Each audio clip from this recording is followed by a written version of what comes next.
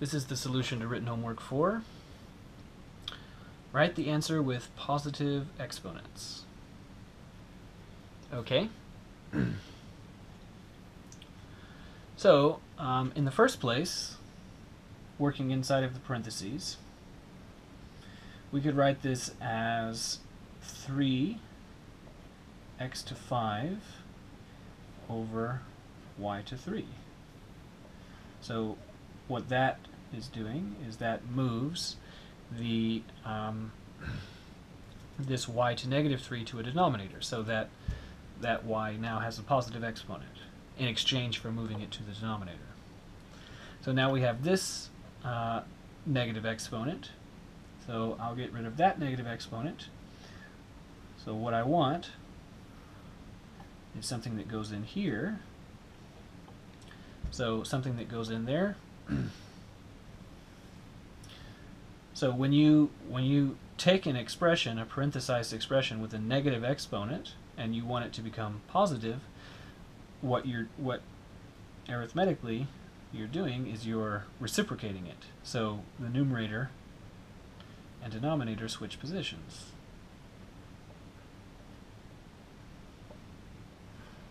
So now there are all positive exponents. And the question says simplify, so that means we need to distribute this exponent in. So that would be y cubed squared, and then divided by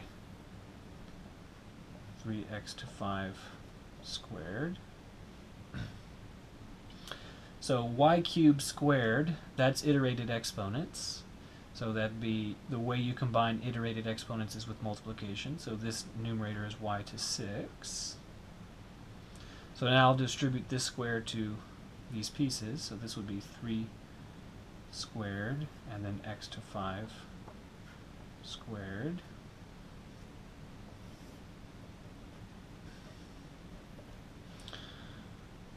And then 3 squared is 9.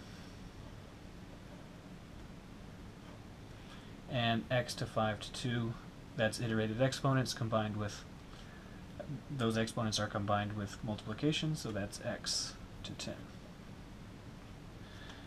That's the answer to part A. The answer to part B, write with positive exponents. Okay. Well, here I see a negative exponent, so that's b to 7. Divided by, I'll move this a to negative 2 to the denominator. So I'll call this, I'll do it like this. So this is a to negative 2, so this will be the red one, say. So over a squared b. So now I'm going to take this red a to negative 2 and move it to the denominator. So this would be b to 7. Over. So moving that a to negative 2 to the denominator makes it a to 2. And here's the other a to 2. B. So now all the exponents are positive. Now we can start combining. So this would be b to 7 over a to 4 b. And then when you're dividing like bases, you subtract exponents. So this would be b to 6 divided by a to 4. And that's the answer to the question.